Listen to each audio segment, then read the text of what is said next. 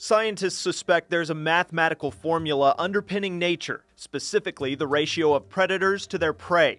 A massive analysis shows this scaling is present across entire ecosystems, in both terrestrial and aquatic environments, from apex predators on the African savanna to krill and plankton, and the tiny things they eat.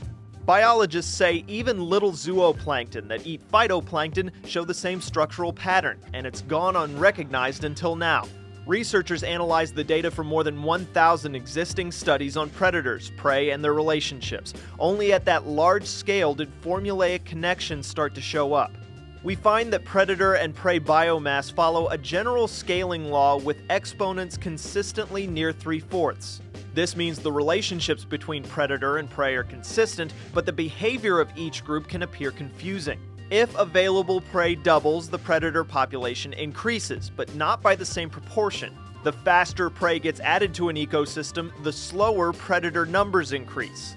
And the fewer predators there are, the slower prey numbers increase. Scientists aren't sure why the two groups balance this way yet. All they know is the math works. What we have is a baseline, one of the researchers told the Washington Post. We know that if there's this many prey, we should be able to explain how many predators there are. The formulas could provide new ways for conservationists and other researchers to track the distribution of predators and monitor the health of ecosystems.